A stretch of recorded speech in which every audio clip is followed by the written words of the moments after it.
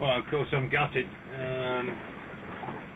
You know, it's only 2 hours ago the rig came down, and I've been busy clearing it up. I don't think it's really sunk in yet that the race is over for me. So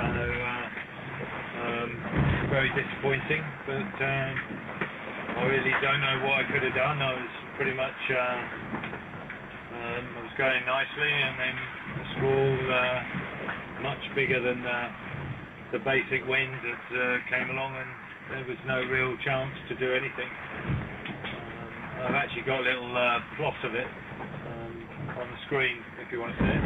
On this plot you can see the top line now is true wind speed, and you can see it was nice and level, and suddenly well, actually whatever broke at 49 knots, and you can see everything just goes haywire. That's what a mast failure looks like,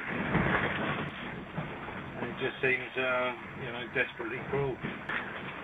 Sometimes things go really well, and you're the hero, and the next minute you lose your rig and you're the zero.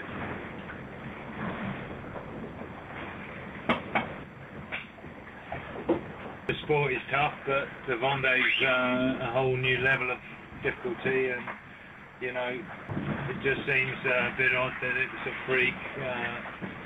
freak weather event that should take me out of the race, and particularly just at the point where we're leading. You know, after weeks and even months of work to get to the lead spot and not do it at a mad pace.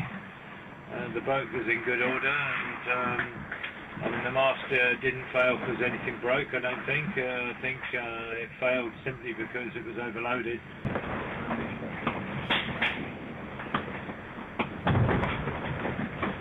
It's only 2 hours ago since it happened. Not even, I've just cut the rig away and made myself some food and made a few phone calls, and I'm sort of nominally heading northeast at the moment. I'm planning to set up a jury rig with the boom, and I've got about 1,500 miles of sailing to get me anywhere. Whether I choose Perth, Adelaide, Hobart, they're all roughly equidistant. The weather will dictate where I aim for.